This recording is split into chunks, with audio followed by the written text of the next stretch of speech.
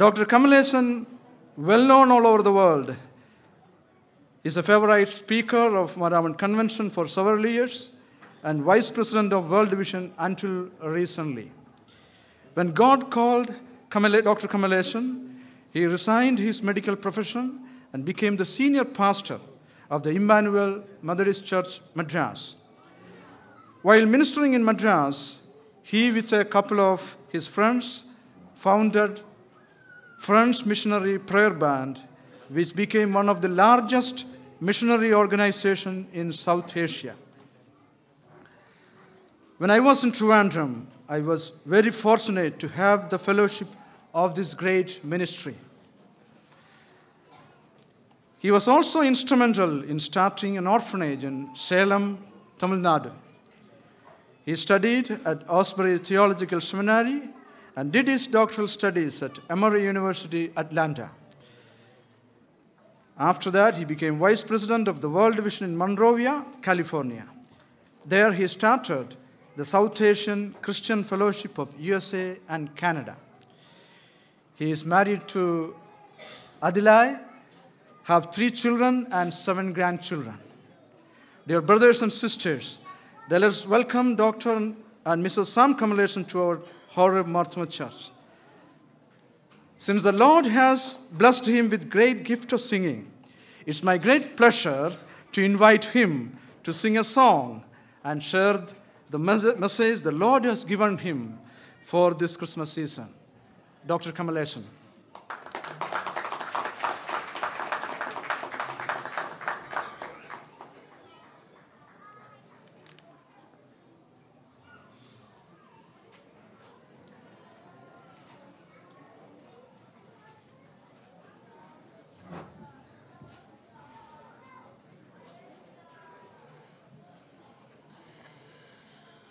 To my brother, I am grateful for those kind words of introduction. He said that I will sing. I must honor him.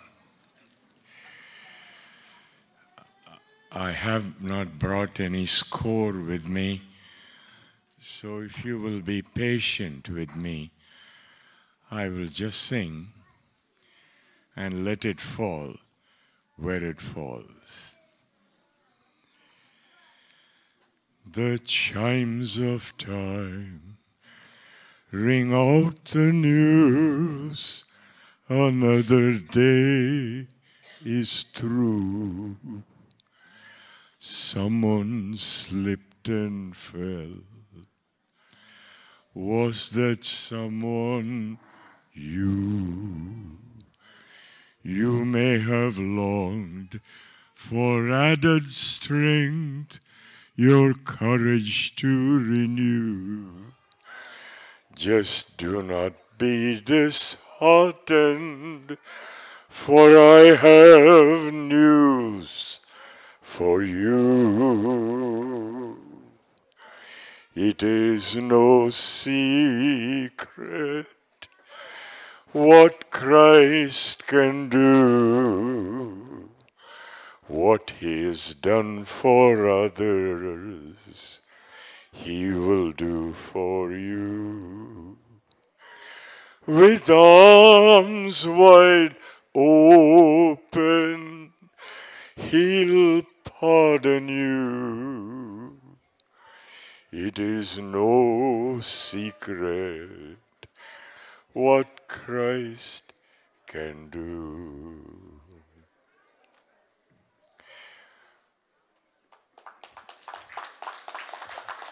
Thank you. There is no night, for in his light you'll never walk alone. Always feel at home wherever you may roam. There is no power can conquer you when God is on your side. Just do not be disheartened. Don't run away and hide. It is no secret what Christ can do, what He's done for others, He will do for you. With arms wide open, He'll pardon you. It is no secret what Christ can do. Will you pray with me? That you are among us is a givenness. We don't work for it. We don't strive for it. It is a givenness. You promised it. Where 2 or 3 are gathered in my name, I am among them. Lord Jesus, through the power of the Holy Spirit, we pray that the eyes of our hearts may be opened to see you.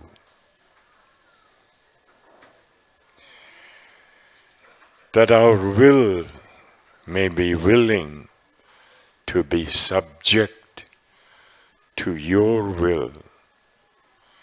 That you will come in to our lives and rule and reign, for you're the King. Blessed Holy Spirit, so appropriate the truth to every person here tonight. For we pray this prayer in the name that cannot be denied, either in heaven or on earth, the name of God's only Son, Jesus Christ, our Lord. Amen. I want to bring to your attention brief truth, that the truth may go home with you. And even as you drive home, you may talk about this. To a man called Nicodemus, who came to Jesus at night, searching for the truth, Jesus said, "For God so loved the world, that he gave his only begotten Son, that whosoever believeth in him should not perish, but have everlasting life."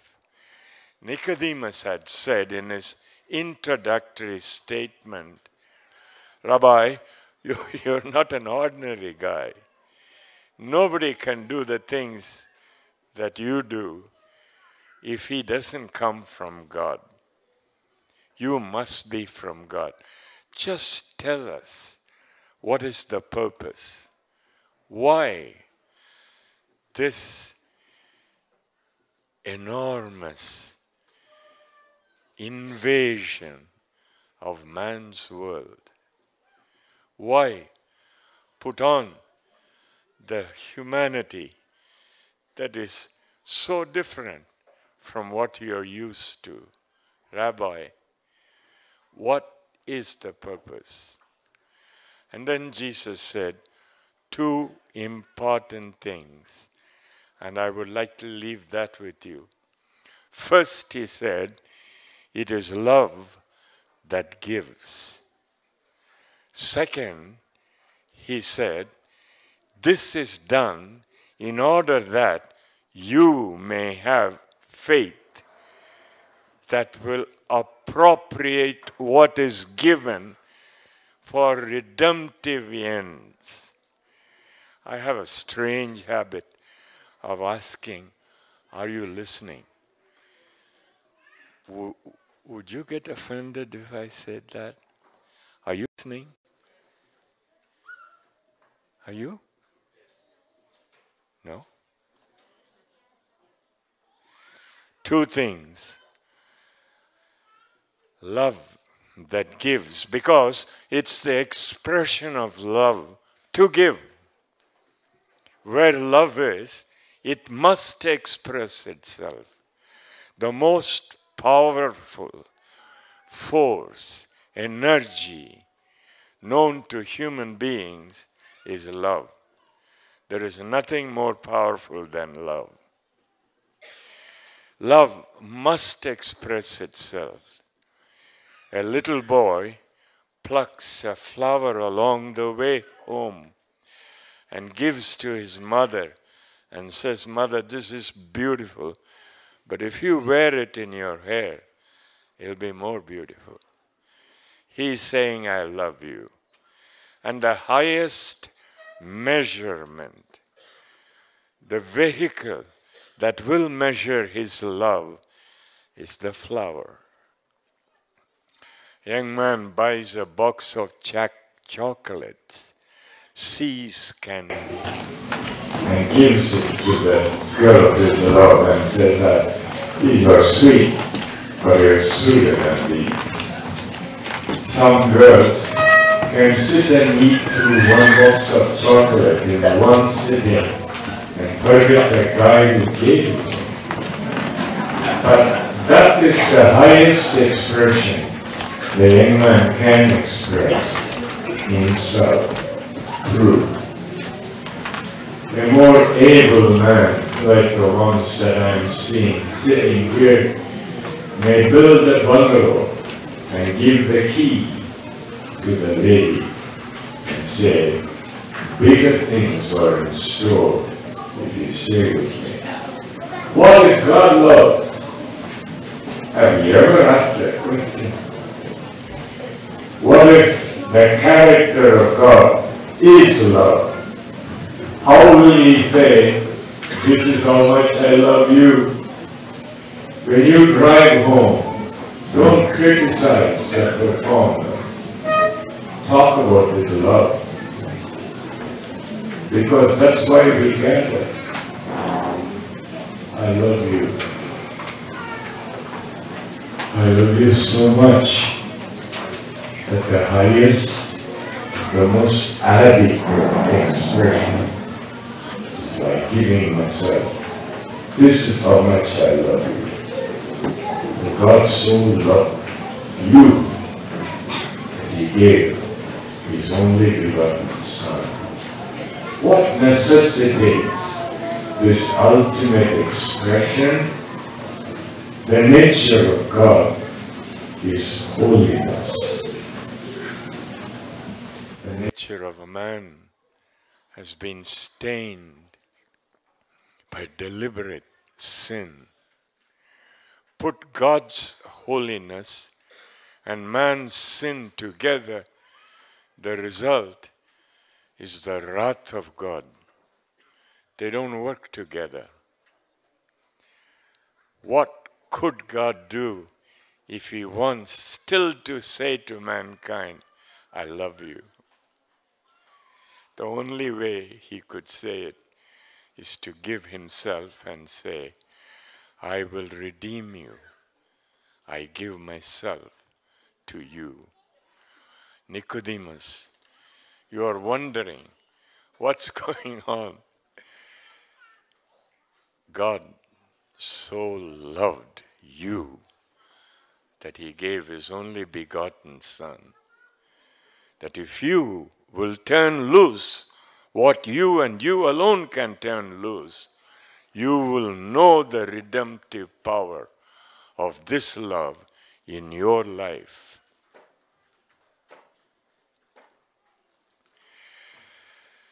BBC had what they called brains trust many years ago, and they will take a subject and handle it and come to some conclusions before the time was gone on the air.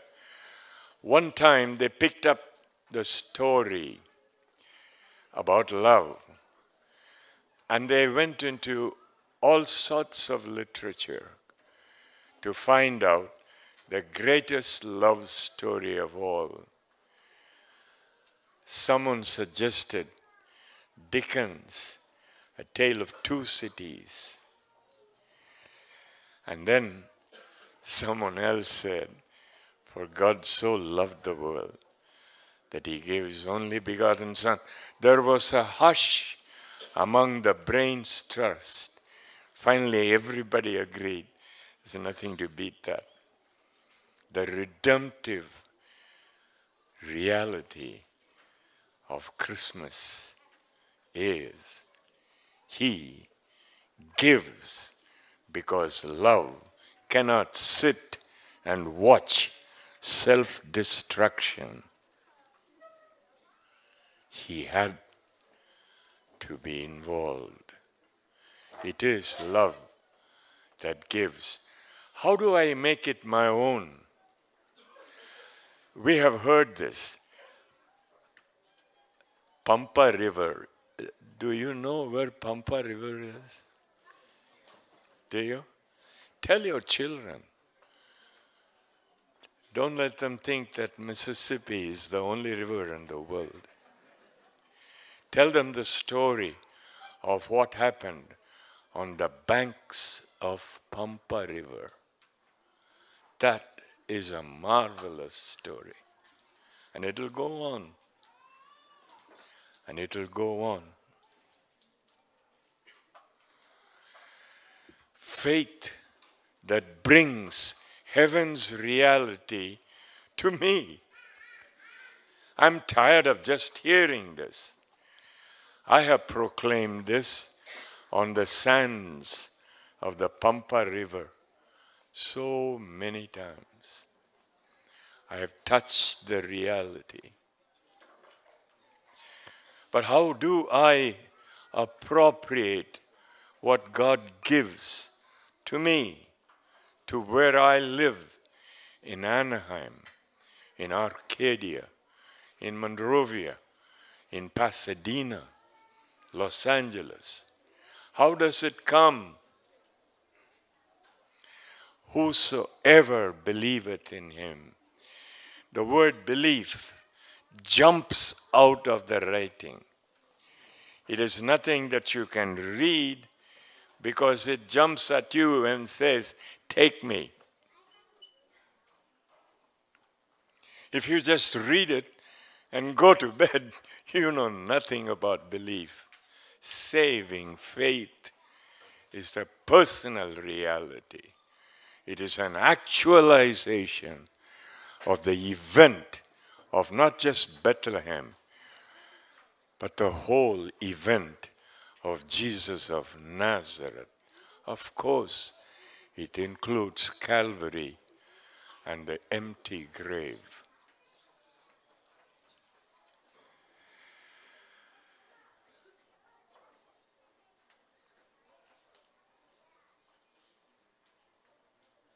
I have heard this story, and the print seemed to say that the story is true. Most of us, when we have a guest who comes to visit the United States, would like to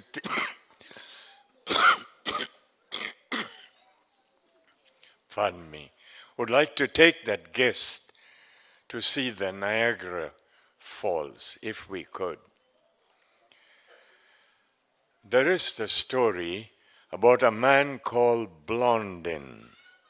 Have you ever read this story by any chance? Blondin was a tightrope walker. He was a performer. And he boasted that there was never anyone like him before, and there can never be anyone after him who could equal his perfection. And in order to prove this to the world, it is said that on a set day, at a set time, he stretched a cable across the Niagara. Now, I sincerely hope you have seen the Niagara. The falls? No, I'm not putting you to a test. I'm just trying to draw you in with me. It is a stupendous sight, isn't it? He stretched a cable and began to walk across that cable. About the middle, the swing and the sway that is inevitable was really something that he had to work with in order to stay on top. He regained his balance, moved on, jumped on the other shore. People cheered. Drunk with success, he turned to the crowd and said, "Do you believe that I can walk across the Niagara on that cable?" Because everybody said, "Only a fool will not believe, having seen you do it." We all believe. Then he said, "Which one of you believes in me to let me carry you back?" Now that's different, isn't it? Are you with me?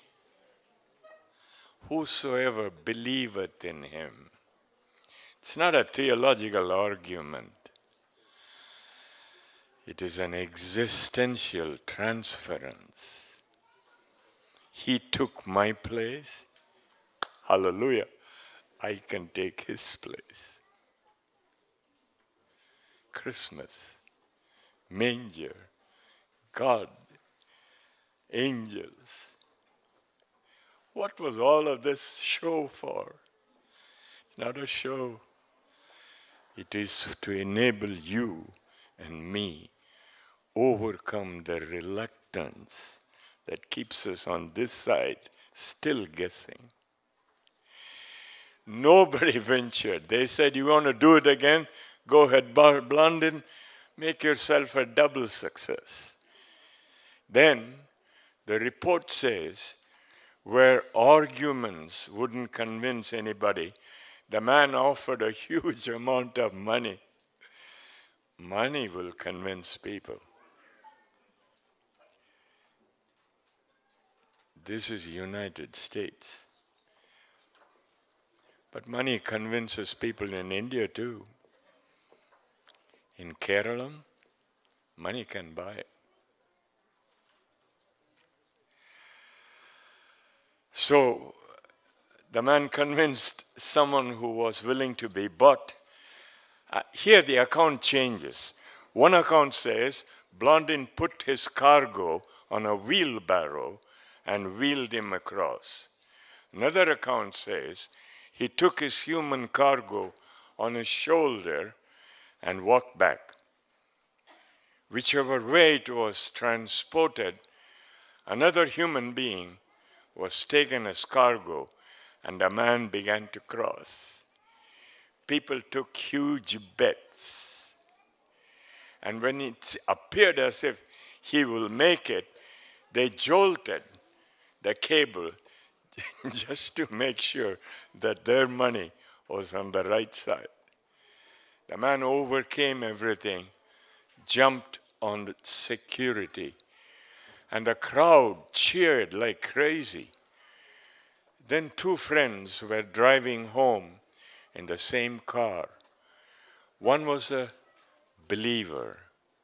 The other went to church, but never believed. Are you listening? Nanni. Thank you for talking with me.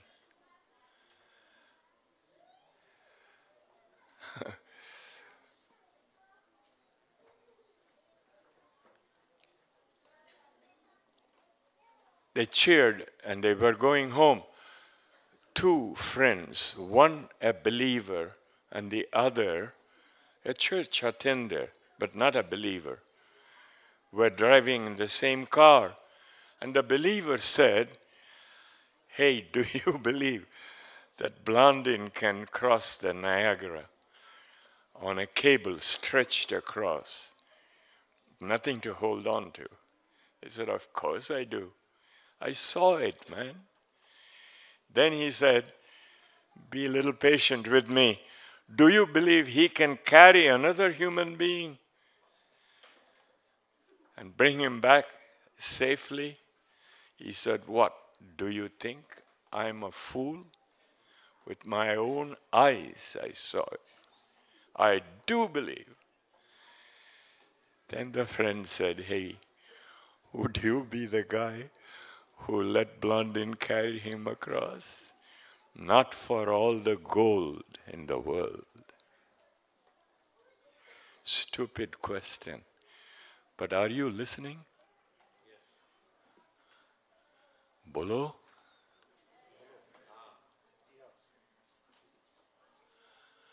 Bhai Sahib, this is the crux of the matter. This is our first year, we said.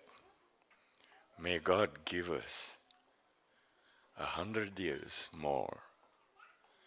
But may every one of those years bring not only children, but mature adults who think they are too smart for this sort of a thing, to repentance and faith. Because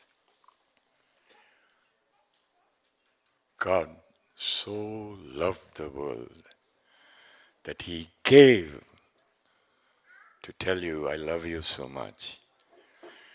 The highest He could give, in order that you wouldn't just sit there criticizing God's action, but you, because of the desperation of the movement that's upon you, will turn to Him and say,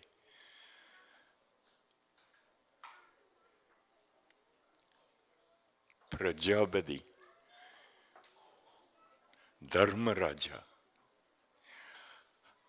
thank you. Thank you for remembering me.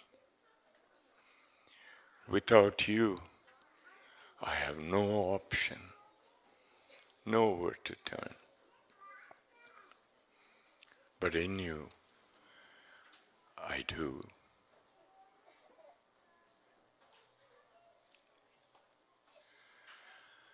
It has been done.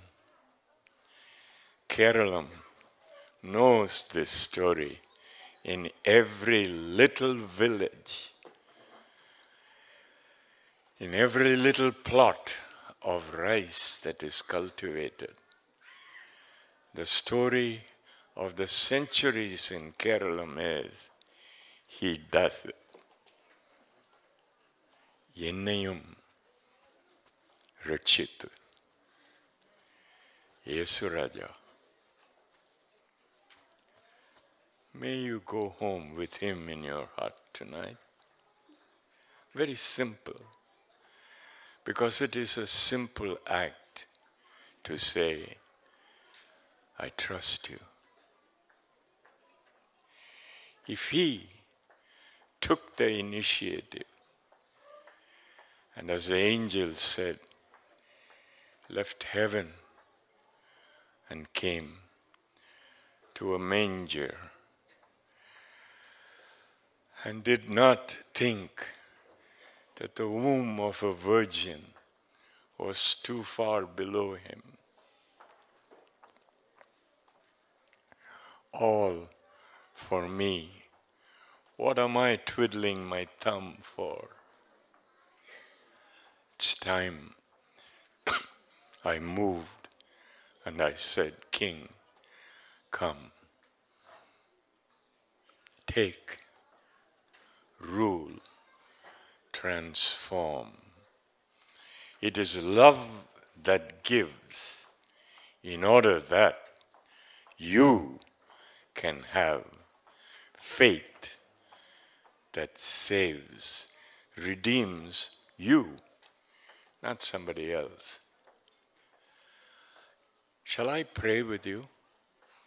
Would you like that? Would you bow your heads? Close your eyes. Pratikyam. Lord,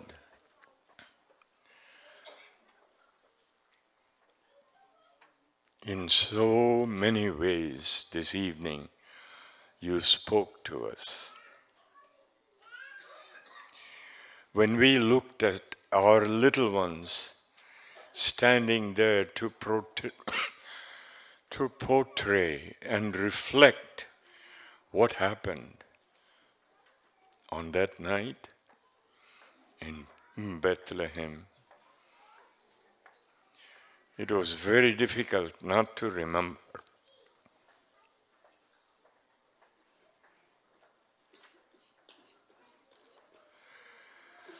Not to remember the rice fields, earnest invitation. This is our opening as we celebrate the first year of our congregation. Invade us, Lord, and through our relationships, invade the world around us. We pray this prayer in the name of God's Son, our Savior, Jesus Christ. And all God's people said, Amen. Say it. Amen says, even so, let it be. Amen. God bless you.